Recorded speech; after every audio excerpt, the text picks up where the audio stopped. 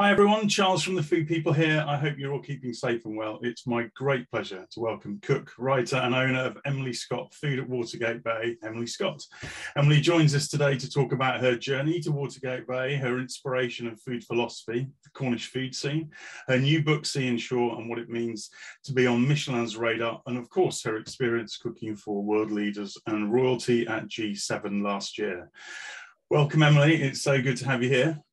Hello. Hi, Charles. Nice to be with you. At The Food People, we're very clear about why we do what we do. We're champions of change, driven every day by our intent to shift the future of food and drink by harnessing the power of trends. And this In Conversation With series is all about talking to others across the spectrum of food and drink to find out more about why they do what they do, how in their way they're championing change and shifting the future of food and drink. So Emily, it's brilliant to be speaking to you. We've been talking about it for a little while, so great to have you here. If it's okay, let's dive in. I mean, let's start with, you've had 3 restaurants, you've published a book, you've cooked, as I've said already, for world leaders and presidents, but I'd really like to start with where it all began. How did you even get into this? How did your food journey begin? It's so nice to be here. Thank you. And I'm so glad we have managed to finally get together to talk about all things food related. Basically, I think I always loved food. Food was always an important part of growing up and my family. So my mother, my grandmothers were a huge inspiration. I then wasn't sure what I wanted to do. And I can kind of relate to that now, having young kind of teenagers who are all in that stage of life going, what should I do? Should I do university? Should I not? And I decided not to. And I ended up working in France, in a restaurant in Burgundy when I was kind of 17. Yeah. And that kind of cemented for me that kind of restaurant life is where potentially I wanted to be. Yeah. So kind of literally in the kitchen, thrown in at the deep end, I kind of learned so much of kind of my style and ethos, I guess, that I use today. Yeah. And where did you, from being in Bordeaux and Burgundy and Provence, where did you then go from there? Where did your journey take you thereafter? I ended up in Cornwall, which was kind of not unexpected because we'd spent a lot of time in Cornwall as children and growing up.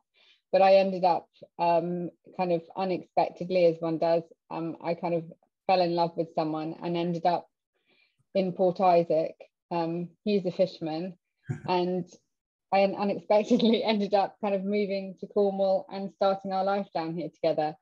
And that's where it really began, because that was the first time I actually had my own business. So I decided that I wanted to bring people together with food and with drink. And it was the tea room. So it sounds quite provincial. It wasn't. It was quite cutting edge back then, because I had the first real coffee machine in Port Isaac, I think. Oh, wow.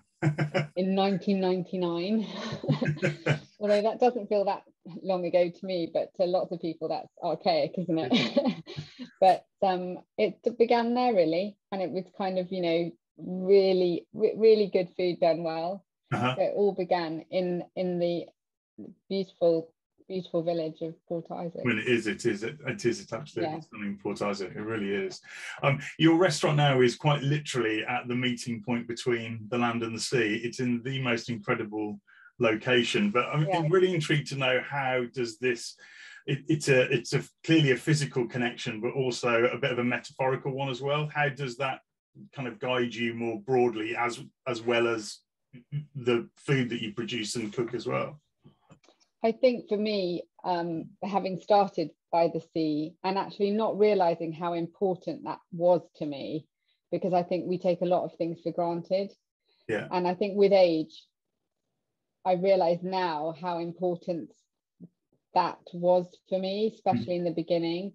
But now to have done this big circle and ended up back, literally the restaurant is built on the sea wall is incredible, and does feel like it was almost meant to be, without romanticizing it too much, because the reality of life is much harder in lots of ways. But every day I walk into that restaurant, I think, wow, it's life's not too bad actually. It's a very special place, isn't it? It is, and it is. There's a strong connection, and I think it's physical, but it's also just that feeling of where things come from, and kind of looking at, you know, I guess appreciating and wanting to look after the world we live in more, because we are so close to such, you know, a phenomenal landscape. It's amazing.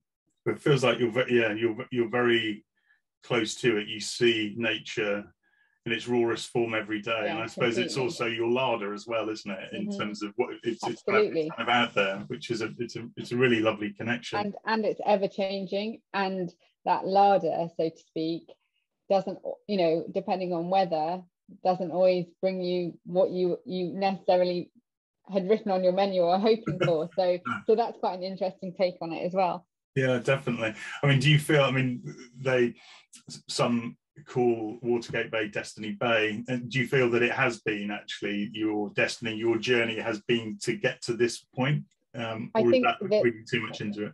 I think I don't think there's a better location. I think there's a lots of beautiful locations in Cornwall, but I think it's up there as one of the best locations that potentially for any restaurant. I mean, there's lots of beautiful restaurants in the South Coast, North Coast, but for me, having such a love for the North Coast, and just the opportunity that came my way, and it wasn't kind of you know, Will Ashworth, who owns the hotel, we had spoken about a pop-up together. We had spoken about opportunities potentially within the Bay for me, although being not part of the hotel, so I'm very, very much independent, but there was a sense of a kind of collaboration. And Will, I kind of, you know, I'm very grateful to Will, because he saw the potential in me and gave me that opportunity. So in that sense, it's all about people and places and timing, I guess. Yeah, no, absolutely. How would you describe your philosophy? I mean, it's a bit of a grand term, but your kind of approach, I suppose, to food and drink, your kind of unique slant on it. How do you describe that? I think for me, and again, I talk about this a lot, is keeping it simple. I don't believe in messing around with ingredients too much, and also it's not just about the food. For me, it's about how you lay a table, how you the place, and more importantly, it's the people that make it. I mean, my restaurant, I quite like it when it's I prefer it when it's full, but I quite like it those mornings when you come in and it's all quiet and empty, and it's that kind of behind the scenes. It's a bit like getting ready for a performance, I guess. That theatre of setting the scene, dressing the set. I think it's all about the people then that bring the atmosphere and bring the buzz to it, and that sense of bringing people together with the conversation, food and wine. Those are the greatest things, I think. No, they absolutely are. Can I just touch on simplicity a little bit more? And a lot, many people use that term. What does simplicity mean? What does that mean? What are the things that you then would do or wouldn't do, if you know what I mean, when it comes to food? So simplicity doesn't mean that you take any technique away from me. It doesn't mean that you aren't using kind of thought and consideration, because with simplicity comes technique, because without that, you know, it's a disaster and there's nowhere to hide. No. I mean, I talk about fish on a plate. I mean, it's far more than fish on a plate, but the key for me is taking 3 or 4 ingredients and keeping them, you know, to the season that they're at their best. So going with the ebb and the flow of what the kind of universe, so to speak, maybe that's a bit deep, brings us. But keeping things stripped back and not necessarily overpowering, really considering what you're putting with different ingredients and kind of, you know, marry them to kind of what they're meant to be with, so to speak. So it's not just about, you know, one ingredient and putting it in the oven and putting it on your plate. No. It's far more than that. But it's about stripping it back and keeping, I guess, the kind of my blank canvas in my mind is always quite neutral. Yeah. And then you can kind of build on that. Yeah. No, okay. That's brilliant. Thank you. Just we've mentioned a few moments ago the kind of Cornwall and the Cornish food scene. It feels like it's absolutely thriving. I'm on the doorstep, on the border in Devon, and getting down there wherever I can. But it feels there's something really special that's happening down there. What is that for you? Why is it thriving, and perhaps how has it changed? I think since I've been here, and that's kind of over 20 years, I think there was always potential, huge potential for Cornwall. It's always had it, but I think because we feel slightly out on a limb, well, we did years ago, and it was always that kind of, oh, it took 5 hours to get to Cornwall and it's the end of the world type thing. I think that's changed with how the world's changed and being connected, not just obviously roads are better, but with social media and all that brings, the good, the bad and the ugly, we can showcase so much more. And it's so much more accessible because people can see what they're going to kind of get almost before they've got here. But the food scene, I mean, Cornwall is a special place because as soon as you cross the Tamar, you do slightly feel like you're coming into a kind of country, not a county. It does feel like that. And I'm not Cornish. So, you know, I'm not kind of saying I'm Cornish and Cornwall's the best. I really feel that, having been an incomer, and I'll always be an incomer. I'm never a local, definitely. Even though I married a Cornishman and my children are basically Cornish, I'm never treated like a local. So, but I have always sensed that magic, and that magic has just grown over time. And then with the chefs like obviously Rick, who has been a trailblazer in bringing Cornwall to the forefront in so many ways, and such a hero. He's such a nice man because he's very generous with how he kind of, you know, especially when I've just filmed with him, he was very generous about kind of and excited about people coming on that feel the same way about him in Cornwall. And then Nathan Outlaw and Paul Ainsworth. I mean, these are hugely talented chefs that have just put Cornwall on the map. So it's an incredibly exciting place to be, but it's so close coast to coast, and that's what makes it so exciting. You know, you can be in North Cornwall and within kind of an hour and a half you can be in Land's End. I mean, and then the south coast, the soft south to the rugged kind of, you know, unpredictable north. There's so much happening. So it's so incredibly diverse, isn't it? Really is. Cornwall is the star, really, and we're just lucky enough to live here. I'm really keen to ask you, what gets you to a place where you feel confident to put your name over the door and really to make your name the brand, what you do? That's a really bold thing to do. It's an interesting question because I have been asked that, and I think my answer now is probably slightly, because I think I'm someone of two halves. I'm someone that's very driven, quite, you know, I love business, I love working for myself, I'm quite commercial. And then the other half of me is very humble, suffers deeply from imposter syndrome, has questions everything I do, and every day has to take a deep breath into whatever I do, because that's just the person I am. So I'm just kind of, it's quite and I'm sure a lot of people relate to that. I'm not unique in that, but there's this kind of struggle that goes on. So when I got the opportunity to write my first book, I was writing it when I got the opportunity of the pop-up, and it just made business sense to me. Put my name to it because I needed to sell books.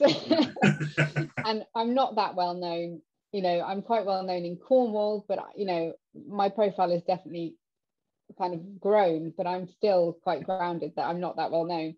But for me, commercially, it was a no-brainer. And then the reality of putting my name to the restaurant, well, that was a little bit like, oh my God, what have I done? But it's okay.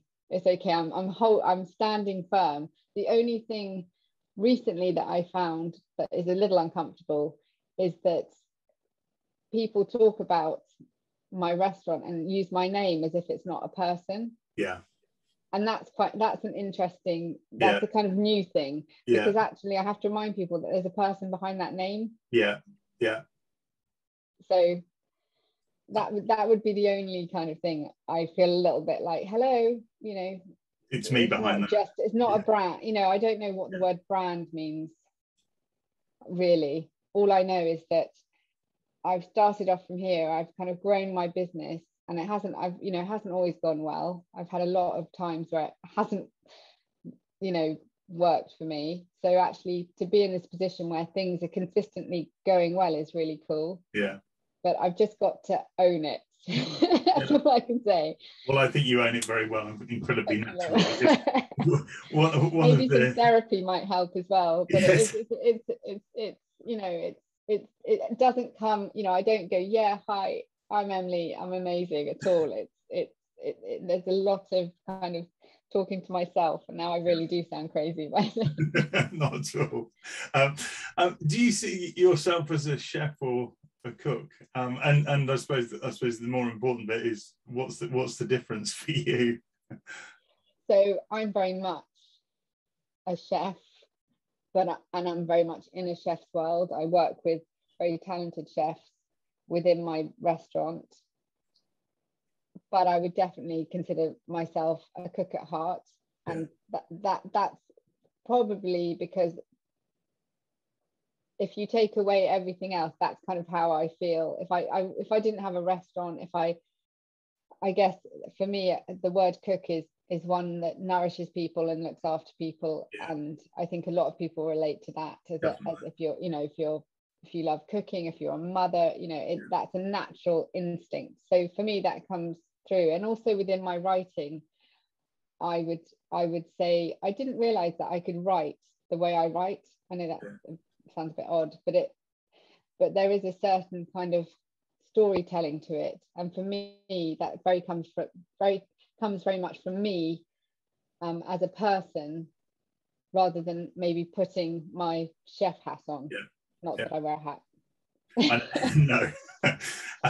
I definitely get that nurturing piece, and that sharing and sort of bringing people and family together. That's far more cooked, isn't it? Yeah, definitely.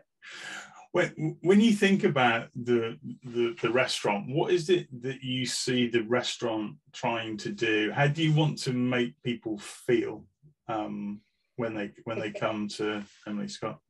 So again, very simple. For me, I just want to bring a little bit of joy and happiness to their lives. That's all I want to do. And that's genuinely, that's what I'm trying to consistently do. You know, it's difficult because expectations change a little bit, and the better you do, the more people expect maybe. And that's a good thing, because I think you should never kind of sit back and think, oh, I've got it. But for me, it's just a nice place to come. I want it to be a place where people can be relaxed. It's not about fine dining. It's not about tablecloths. I mean, the location of the restaurant, obviously, I've got, you know, the backdrop is amazing. So I don't really have to do a huge amount because it's so beautiful.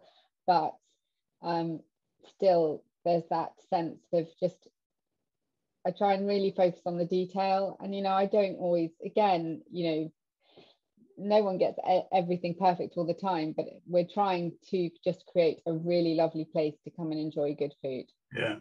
Well, simple. Yeah. Simple, yeah, and simple. You did it brilliantly there as well, I have to say. And probably sort of following on from that, this series is a bit about exploring, I guess, a bit about purpose and some of the kind of deeper meaning and kind of motivations. At this point, what is it that you feel that you've been put here to do without making it sound kind of too grand? How do you describe that, the Emily purpose? Oh my gosh, I think for me it's all about, I like to inspire people to do things they didn't think they might be able to do. Because I certainly didn't think that I would be, you know, kind of, I mean, I'm 46, so it's taken a while. I mean, it's taken over 20 years to I was consistently and quietly cooking for a long time in Port Isaac after I had the tea room and sold that, and then I had the harbour.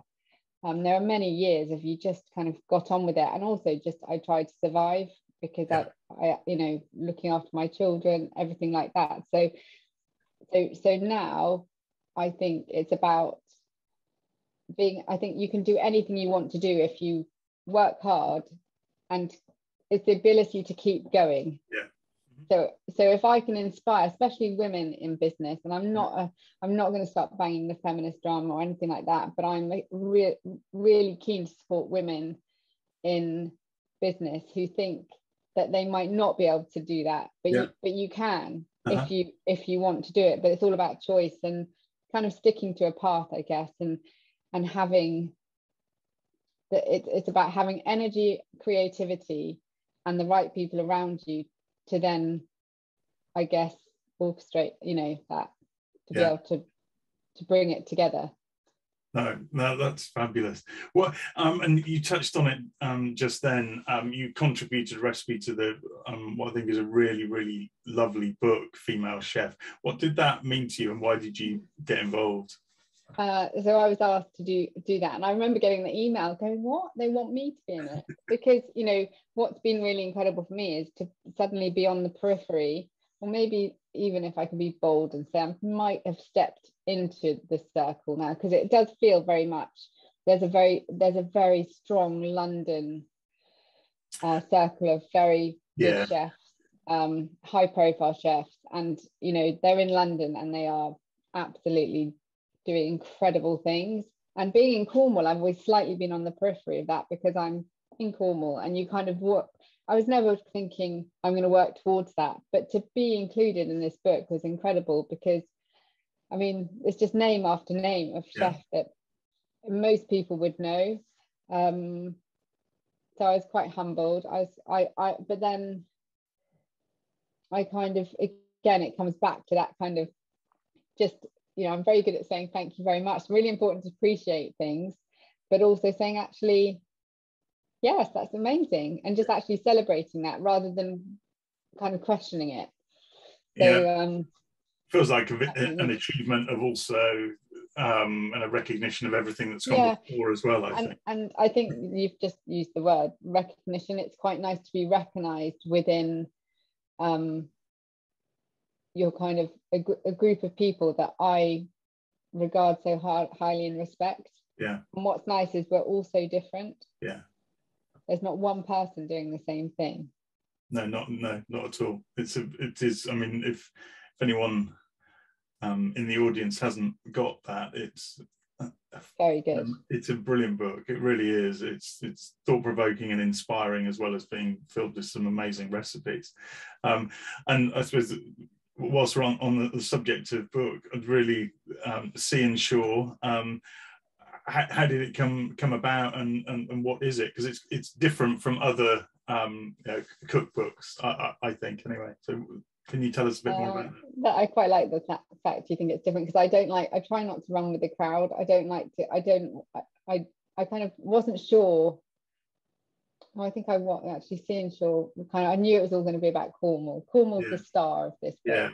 But I'd only been planning this book. I remember when I had the Harbour restaurant in Port Isaac, I remember saying, I'm going to write a book. And I think from saying that to actually getting a commission, I think it was about 11 years. Wow. So it took me quite a long time, because it's not that easy, because there's so many things you have to kind of tick and do, and it's all about timing and just finding the right publisher. But I was very lucky, because I decided to do my own synopsis, invest in my own synopsis, and then had a small team in Cornwall that the photography and the styling with me, and then I just sent it to every publisher, and I got rejected quite a lot. Did you? Quite hard. But then I thought, well, it's never going to happen. I was quite realistic. I was thinking, oh, you've just got to try. And then it landed on Hardy Grant, Kajol, my publisher, her desk. And she was just done a cookery book in Scotland. and she was looking for someone in Cornwall. So it was meant to kind of be. It was quite interesting. And what I love about Hardy Grant, their travel and food, which is perfect, because it's that sense of place. And Kaja was amazing because she kind of really gets what I'm trying to do, and that was really important to me. And I wanted it to feel real, and also I wanted, almost, not that I'm asking everyone to buy 2 copies, but I wanted that book where you'd have one on it, like as a kind of, so to speak, coffee table book. Absolutely. And one in the kitchen, very used and stuff. Well, I've only got 1 copy, but it does serve both purposes. Well. That's fine. And is there a book 2 coming? Perhaps there is a book 2 coming. I've signed my name, so that will be May 23. And it takes quite a long time, so I'm not doing very well at the moment. I've done quite a lot of writing, but it's that thing of, it's in my head all the time, and then I have to, anyone that writes will understand this, you kind of have to have everything around you kind of in the right place. It's a bit OCD to be able to do it. So I work maybe a little better under pressure, so I have some deadlines, but they're not kind of looming, so I'm kind of like, I'm writing book 2, I'll take my time. And then it will be like, oh my god, well, this one can't take you 10 years, you've got to deliver it. This is, and also it's testing the recipes, because I'm kind of testing the recipes like 3 or 4 times. But I might start delegating get some recipe testers in my life as well. Definitely. How will it be different, because we've already said, Seashore is quite unique in what it offers and its kind of positioning. How will your second book be different? So this book, Charles, is going to be more about me. I'm going to step forward. Cornwall is going to be there, but Cornwall's taking a step back. Whatever that means, I'm not sure yet. But it will be more I can't say too much, but it's going to be more of me. And Seashore was very much kind of how I came to be in Cornwall. So it's going to be just more about how I think and feel. Brilliant. Look forward to it. Thank you. I've resisted to this point about asking you about G7, but cooking for clearly world leaders, the royal family, how did it even come about? What was it like? Tell us about it. It was a surprise one, actually, because May 21 I was opening the restaurant kind of was delayed because of COVID, but then we were due to open on the 18th. And then at the beginning of May, I was just out. I remember actually walking on the beach, and I got an email saying, basically the Cabinet Office requesting a meeting with me because they were interested in working with me. And then I had this call, and it turned out that I'd been on a long list and then onto a short list. And then it was down to two chefs, myself and another, the 2 of us. And they just told me the brief, bringing together dinner at the Eden Project, but not just the menus. I had creative control over laying the table, how I dressed the table, everything. I literally, my name was on the menus, everything that I wanted to kind of bring to the party, so to speak, was literally on the table. So I got a little bit competitive when I found it was just down to myself and someone else. And then I thought, well, let's just do what I usually do. And they were definitely looking for so many of the things that I naturally do within my business. So it kind of had my name on it. And then I found out I got the job, and then I had to bring together the menu and various meetings. And one of the most surreal meetings was on site, and I was in the middle of a circle with the Cabinet Office and kind of the American Secret Service. And there was me standing there kind of telling everyone how I wanted the evening to flow and how I'd like it to work, and Yeah. you know, basically telling the American Secret Service that this is how I wanted it to be. And then I just kind of, you know, that was quite fun. They were amazing. They were very lovely to work with, and it all went brilliantly. But how did that how did that whole experience feel? It sounds. I think the hardest thing is I was opening a restaurant, and I was bringing that together. I was short staffed, so I couldn't say, I was never going to say no to it, but I kind of was thinking one day, thinking this is typical of me. I'm not waiting to hear whether I've got a job that I've pitched for. I'm waiting to hear if I'm going to cook for the, you know, President of the United States. And that kind of sums me up, because I never do anything by halves. It always seems to be quite extreme. Yeah. But I felt that I'd like been working towards this forever, because I had had a career also in outside catering. Yeah.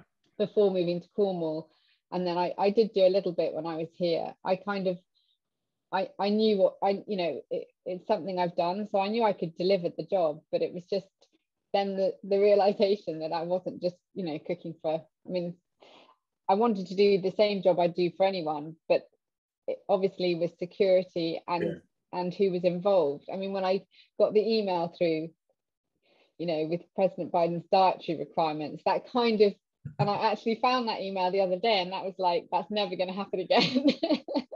Keep that. Yeah. Keep that, yeah. Yeah, definitely.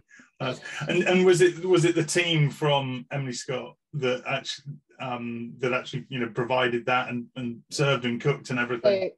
So for me, it was very important that, because my name was going to be on the menus and I was delivering everything I wanted it to be, my whole team were involved, and that included my children and my partner Mark's children as well. So Rosie and Oscar, they served the leaders. They were front of house at the leaders' table. So that was quite special for us, having our children serve them. My son Finn was one of my chefs. Evie was kind of on the reception with a team from my front of house as well, serving kind of, you know, the royal family, and with drinks. And I mean, it was all quite COVID strict, all the rules, but I had one moment where I could see Evie. Finn had come out, Oscar was there, so I had all our children, and then the world leaders, the Queen, and then the roar of President Biden arriving and his kind of all his vehicles, and then to suddenly have that moment of like, yeah, I think I've ticked the parent role now. I think I've done it. There you go, guys. Wow. Yeah. So it was amazing, because as a team, I knew we could do it. Yeah. And they all just rose the challenge, because I didn't really tell them until the day before.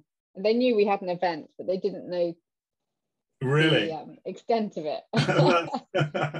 That's I didn't want anyone to wobble, because I knew we could do it. Yeah. Wow. It sounds incredible. Yeah, talk about that for hours.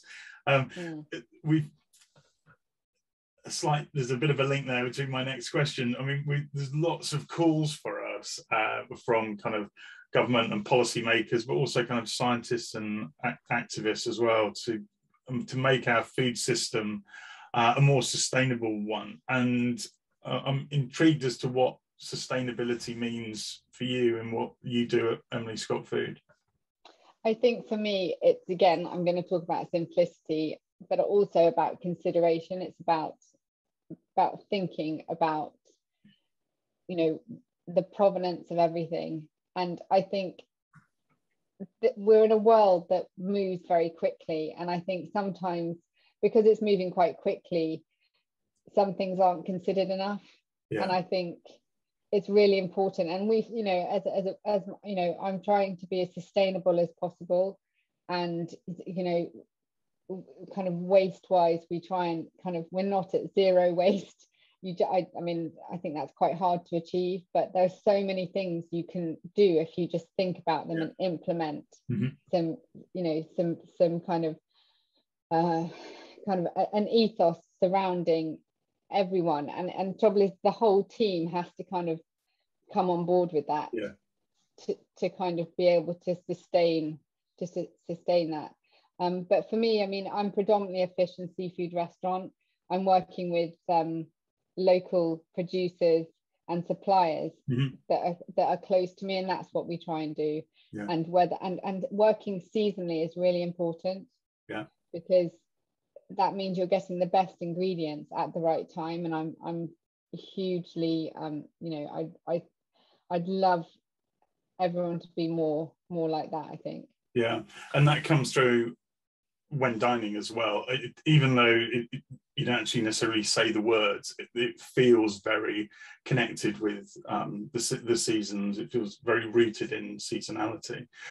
I mean, can you just give us, in conversation with the audience, a bit of a flavour of some of your favourite seasonal recipes, even just for this time of year?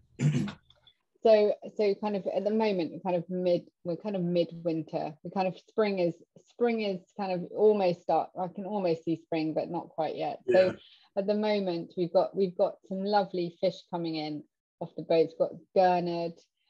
We've got monkfish on the menu. We have got some turbot, but they're all being landed,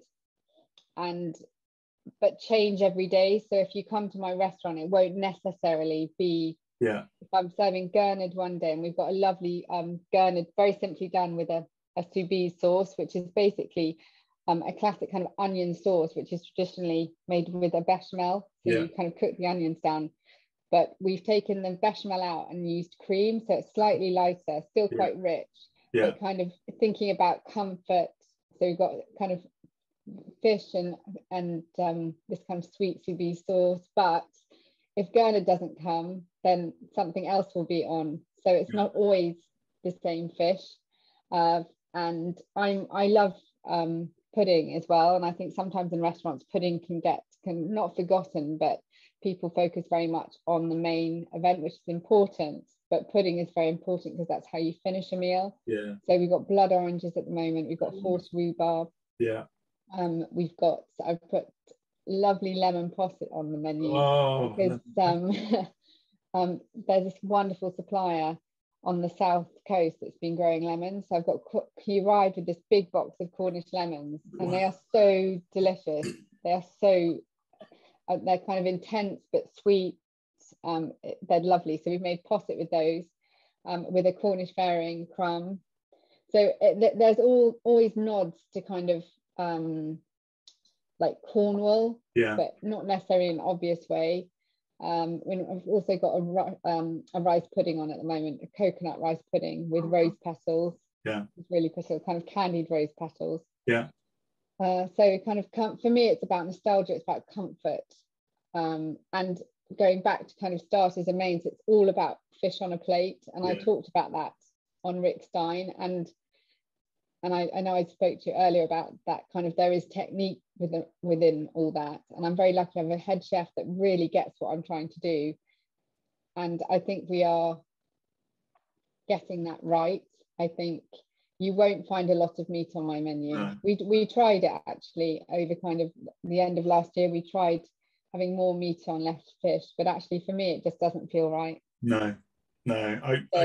I can see that. I think particularly when you walk down the slope into the restaurant, you just, with that backdrop, that is your expectation, I think. Yeah, definitely. So we're very much almost to the point where I might even put that into my kind of wording for my restaurant, seafood restaurant, just because when we start getting lobsters and crabs, and again that will be very much on the menu again, but it's not always. I'm not a restaurant that's always going to have everything on, because I really want to try and put things on the menu that are actually coming in. Yeah. I mean, obviously I can get everything I want, but I want to try and stay as kind of local and as true to it as I possibly can. Yeah, literally as true to what's coming off the... Which is, it's hard in business, because I am running a business, but I don't want to talk about doing something and then not do it well. No. So we really do, and that's why my menu's quite small. Yes. We have four starters, 4 mains, 4 puddings. Maybe we tend to have a special something. We've got some small plates on at the moment, but it's not a big menu, because we try and keep everything consistent and true. Yeah.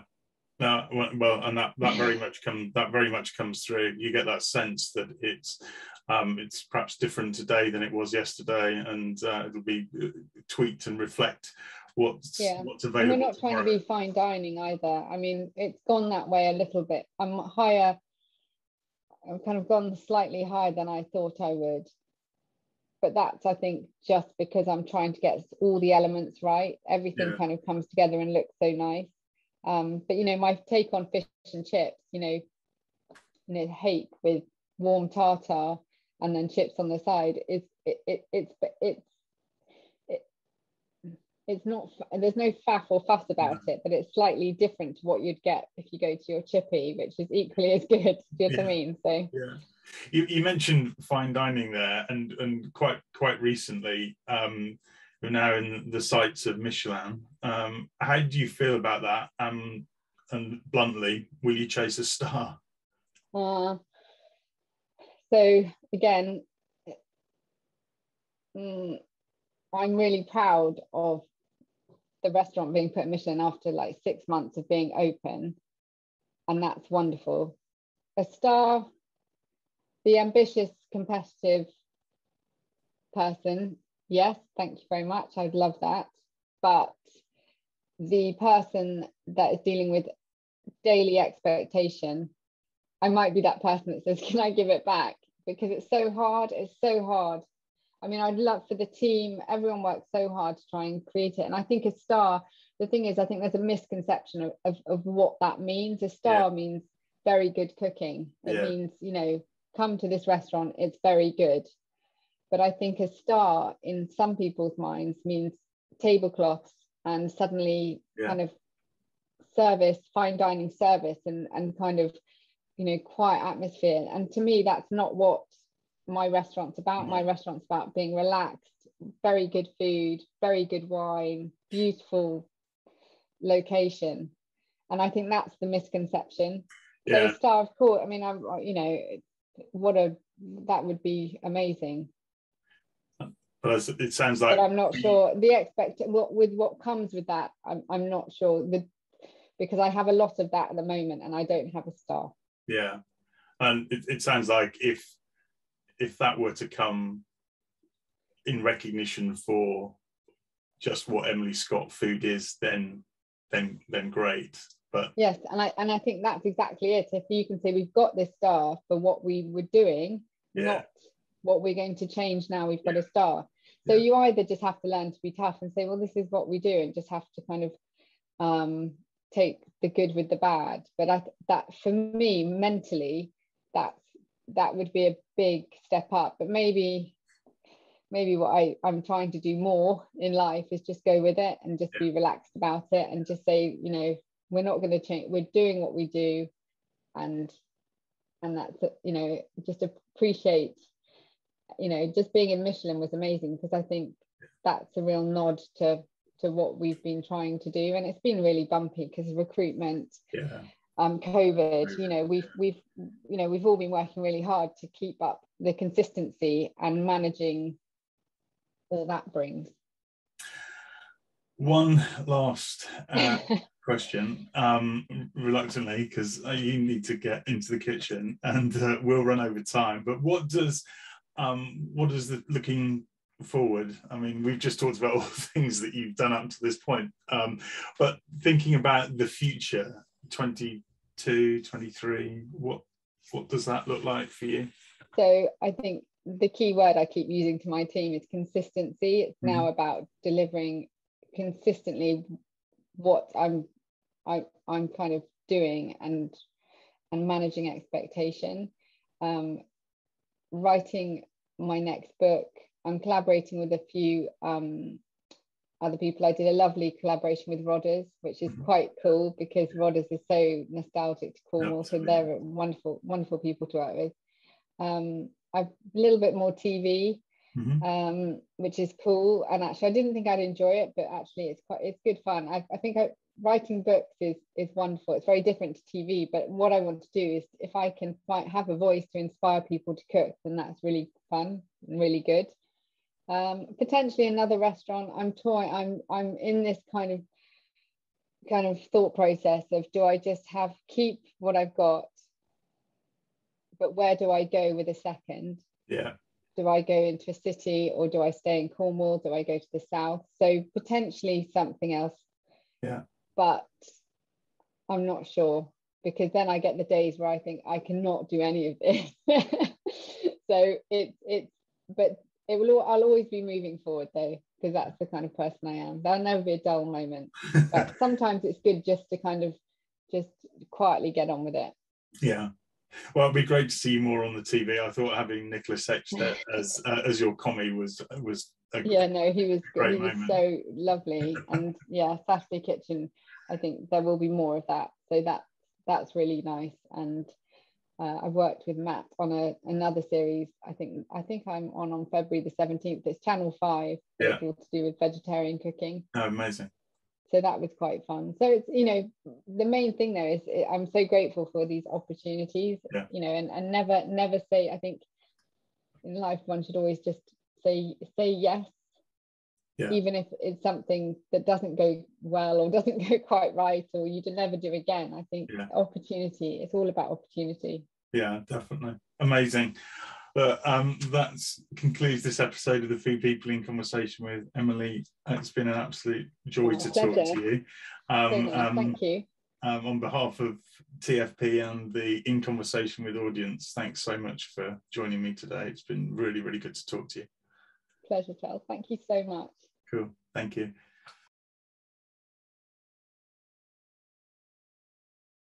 So do join our TFP community for the details of all of the latest In Conversation with episodes, as well as the latest free to access food and drink trends foresight. Visit thefoodpeople.co.uk and complete your details at the footer of the page. So on behalf of Emily and myself, thank you so much for joining the Food People in Conversation with, and I'll just leave you with one question. How are you shifting the future of food and drink? Thanks for listening.